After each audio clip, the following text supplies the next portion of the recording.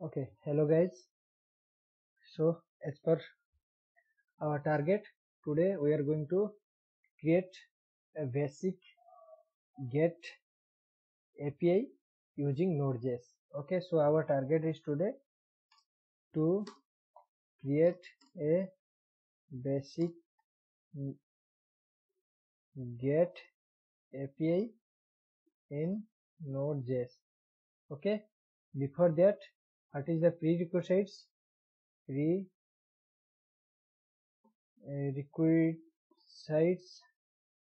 is like you must have installed Node.js installation. Okay, this is only the and second thing is you must have a good code editor. So we are preferring here VS Code, but any other code is also fine to write Node.js application. Okay, so let's create a basic Node.js application, Node.js API, which will be in get method. Okay, get API in Node.js. Okay, so for that what I need to do, I need to create a folder. Here in my desktop I need to create a folder. So let's create a folder. So node learning. Okay, this is my folder.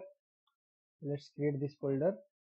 Let's go to this folder by right click,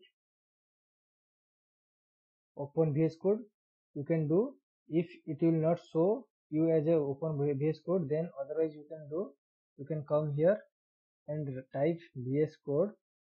Okay, then open this one. Whenever you will open this one, if previously some files are there, it will show, otherwise it will show the new one. So I will just drag my node learning code folder, which is right now blank. You can see here there is no files available in this folder. So what I will do, first process is I have to do,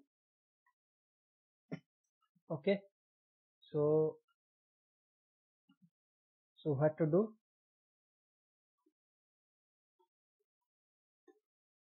the steps. Okay, steps. So first step will be what? No, first we have to do npm init. Okay, this is the first step we have to do. We need to, this is our Visual Studio Code, we need to open debug, and here you can go and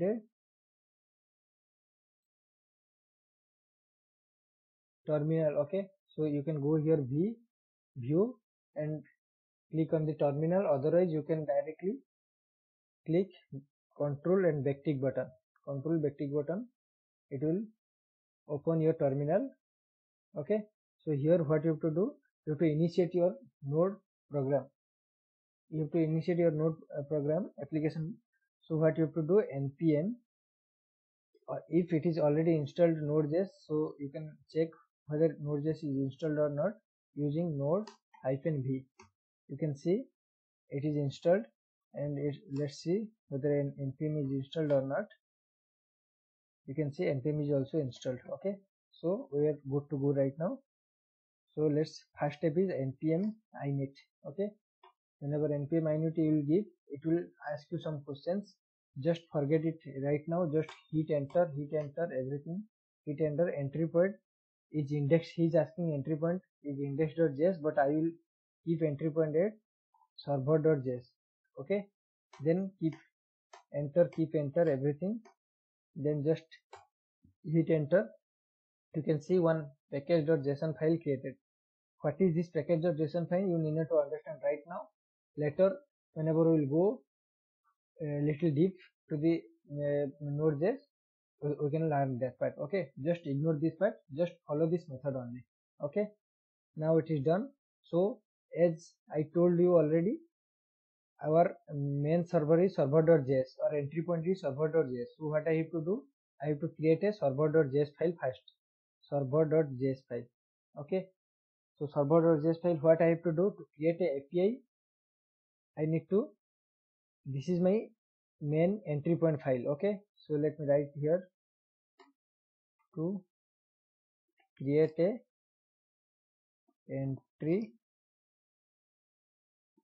point file, that is server.js. Okay. So this would be my main file. Okay. Let's come here, and so what I have to do to create any API, we are preferring for one what is that called, one framework is there, it's called Express framework. Okay, in Node.js we are using that to create APIs. Okay, all other frameworks are also there. You can create APIs using HTTP, you can create APIs using Happy also, but we are preferring Express for that. Okay, to use that Express, we have to give here, like we have to require one module which is nothing but the npm module. Okay, we have to require that. So const and the Express. So I am declaring a variable, and that variable I am assigning require of Express. Okay, then what I have to do, then it's saved, let it saved. So since I require here, first I have to download this Express in my server, in my application. So okay, so I have to download here npm install hyphen save Express. Okay, it will be installed like this. So our next third point is require Express to your application. Okay, then for install Express using npm, it is now installed. Then I will clear this. Okay, you can think this is nothing but, I will write here also comment, this is nothing but your pre-defined library, or you can say it is a framework written in JavaScript to which helps us to create a REST API. Okay, so this is fine. Now what we have to do, we have to go for const app is equal to, we have to create a root object of Express like this. This is nothing but root object of Express. Okay, so I am creating an object using this Express function. I am calling this Express function, and I am storing, it's nothing but I am just whatever inside this function I am storing it in a variable. That's it. Express const app is equal to Express. So then I have to run my server first. Okay, then how I can run the server?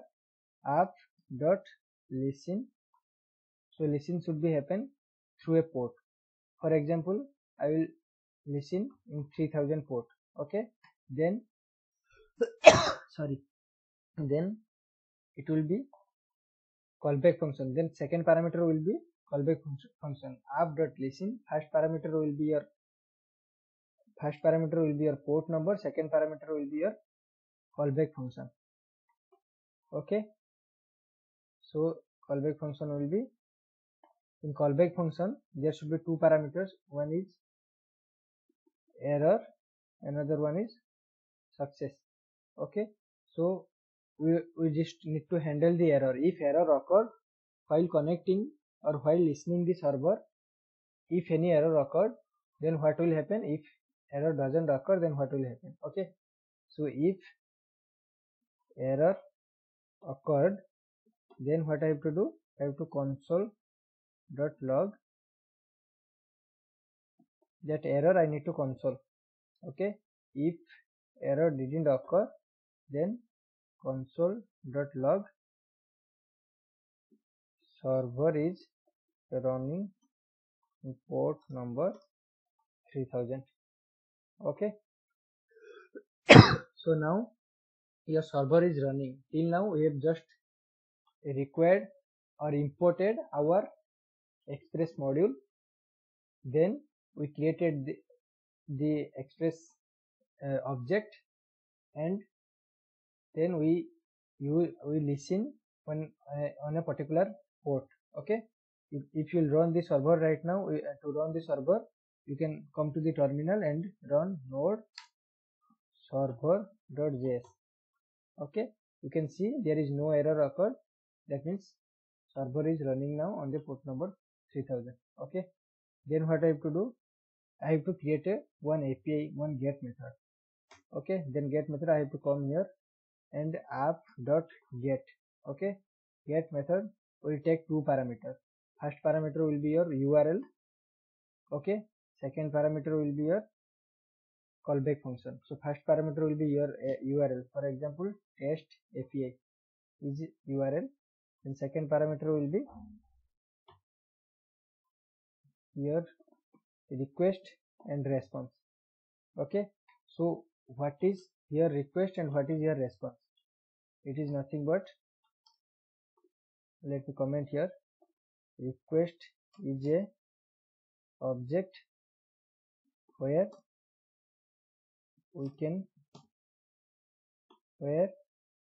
all the content or client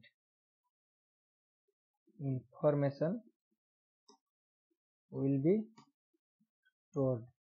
Okay, so if we need to access particular clients anything, then we can use it by the request object. Okay, then what is this response object? Response is a object through which we can send any response to client. Okay, let's understand what is happening. So whenever we will call the any API, I need to check. Okay, forget about this thing right now. Okay, just think like this, we are not using request right now. Okay, when it will be used in next video, I will use request. Okay, so what I have to do, whenever anybody will call or any client will call this test API, I need to give him a response. Okay, to give him a response, we need to use this response object. This is nothing but this second parameter. Second parameter, whatever will be there, I will use this. If it will be response, then I have to use response.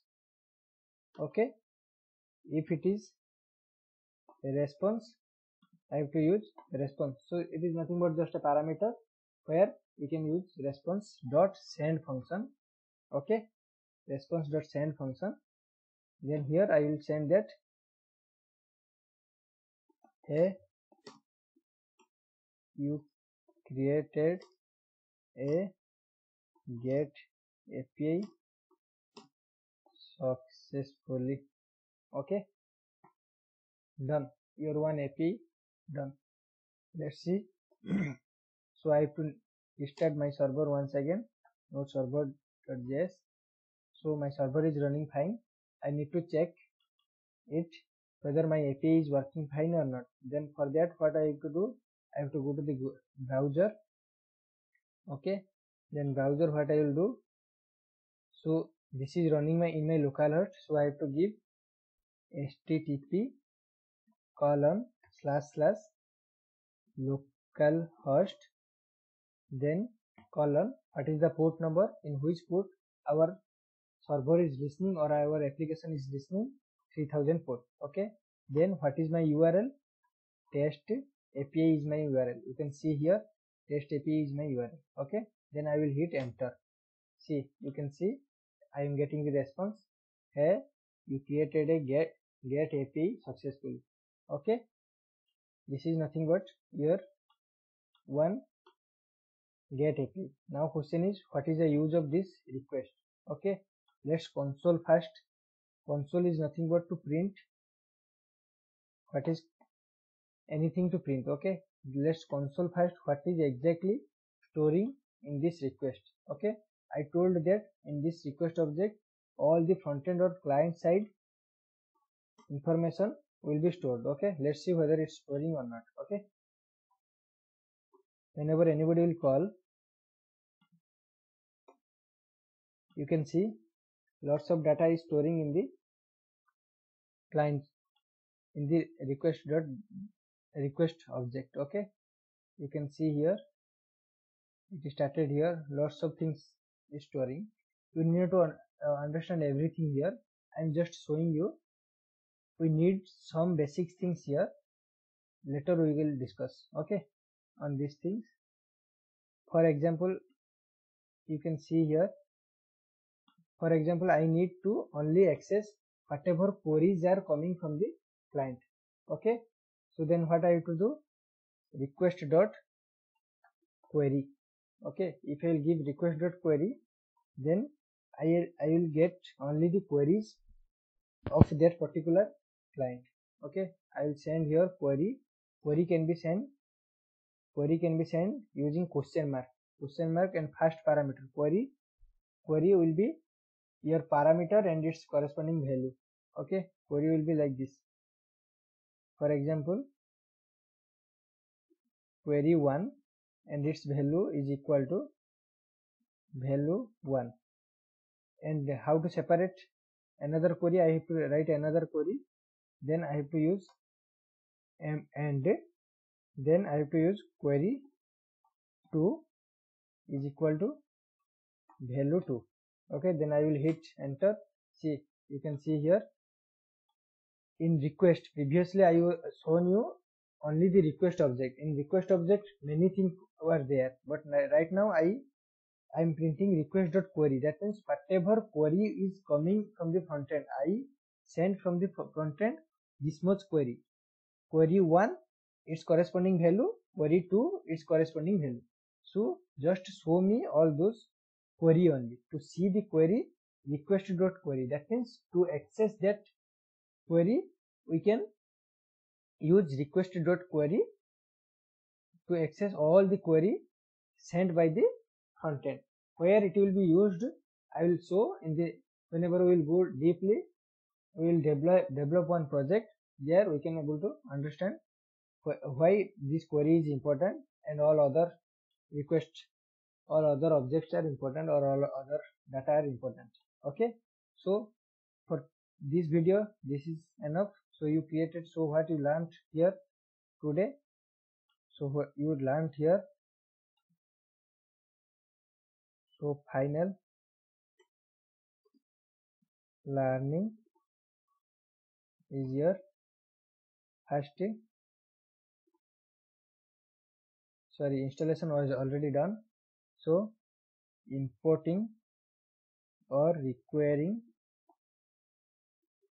okay, npm module. Okay, npm module is nothing but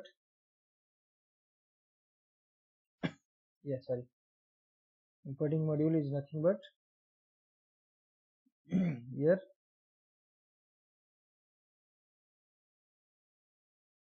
predefined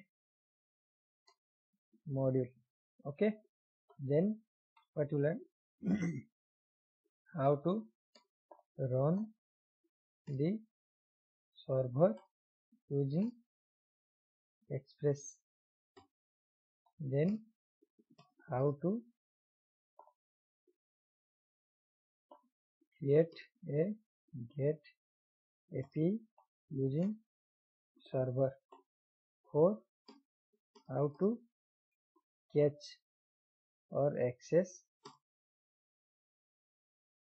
query part requested by client. Okay, this much only we learned from this video. So tomorrow we will learn, or in next video we will learn how to create a post API. Post API is nothing but similar kind of API.